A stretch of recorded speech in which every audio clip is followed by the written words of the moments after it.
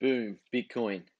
It's back up again, back above 19,191, which is pretty damn good for Bitcoin.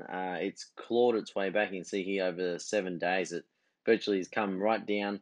We've bought the bottom, bought the dips, bought the dips. We talked about that over the last couple of weeks, buying the dips when we're in this massive uptrend.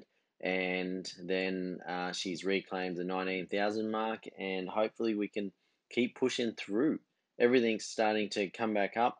Uh, Ethereum hasn't really popped just yet, but it will slowly come back up. You can see here Tether is down a little bit, so everyone's pulling their cash back into Bitcoin. They're all FOMOing in. So these little dip buys is what you really want to be in. So you want to be in the dip, and then you can ride this nice 4.5% ish, and then you can take your profits on top of that. Chainlink's up a little bit as well, but not too much. So it's looking good. Now let's have a look at the big dog right now.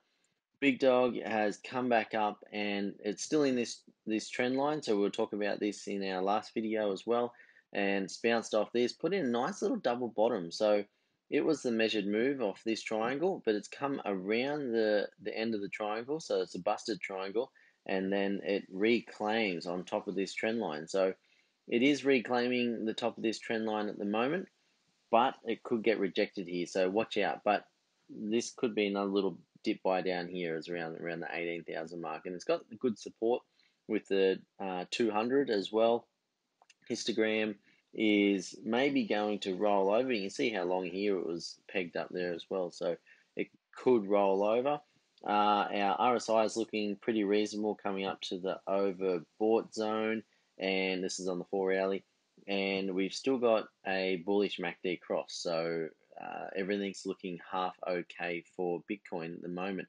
But make sure you're taking your profits. If you did buy down here and got a nice little dip buy and you've got 4%, that's pretty damn good at the moment in the market. Dominance, let's jump over to dominance. We've pumped up a little bit, got above the 200, so we're looking pretty nice there as well. So we're putting in low, high, low, high, high, high, high, high, higher low, and then we put in another higher high. So there's a small little uptrend there for the dominance as well. So it's one to keep an eye on, and it was banging on that resistance. Now we've got Ethereum. It's putting in a small little double bottom as well on the 4-hourly. So if it can hold above this level, maybe retest down here at 571-ish, then that would be a half decent spot to jump into. And then hopefully it can ride back up. But we have to make sure that it hops back into that channel, doesn't hit this and is a bearish retest. But if it gets up here, we'll be pretty happy as well with Ethereum. It's got a nice bullish MACD cross. It's trending upwards on the histogram. We could watch out maybe for a little pullback on the histogram, and it's trending upwards on the RSI. So that's not too bad. Total 2 is looking the same. It's kind of working its way up, bouncing off the 200 here. If you were to draw that little line there, let's do that right now. We'll draw us a nice little line here, and it's probably working its way up here as well. You could probably see a reasonable trend line there, so you can see that one. That one's probably better. It's got more touches. So it's coming up, and it's going to get to the top of this trend line in a little while, in the next couple of probably hours, and you will see maybe a little bounce back to the bottom, or we may see some money flood into the market and push this altcoin market up, which is what we want. We love alt season here. It's not looking too bad on Binance. If you're not on Binance, you got to get on Binance. Binance is the place to be. Click on the link in the description section, and you can see here it's not a good day, but a few of these are starting to run.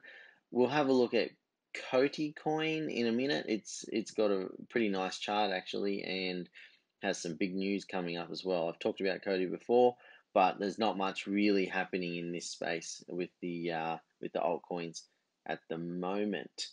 Over to a little bit of news. MicroStrategy completes 650 million bond sale to finance next Bitcoin purchase.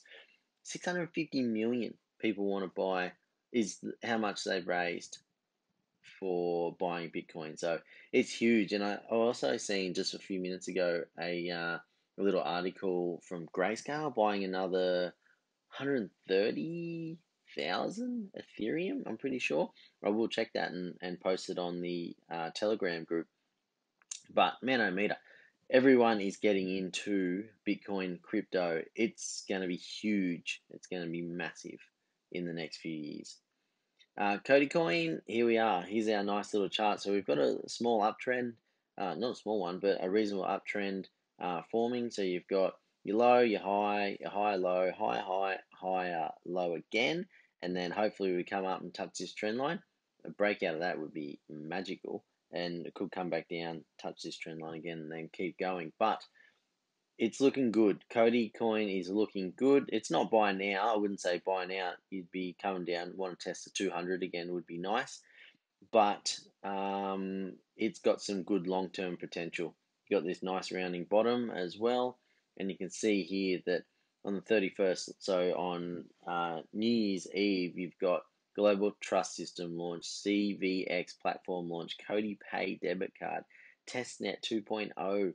You've got Coti Pay iOS, Coti Pay Cobra 2.0, Mainnet is coming, DAG 2.0. Oh, Coti Pay, Coti Pay DeFi integration. It's going to power at some stage, and it's going to have a fair bit of hype behind it. All right, if you like what I'm doing, give us a like, give us a comment, and subscribe. Thanks.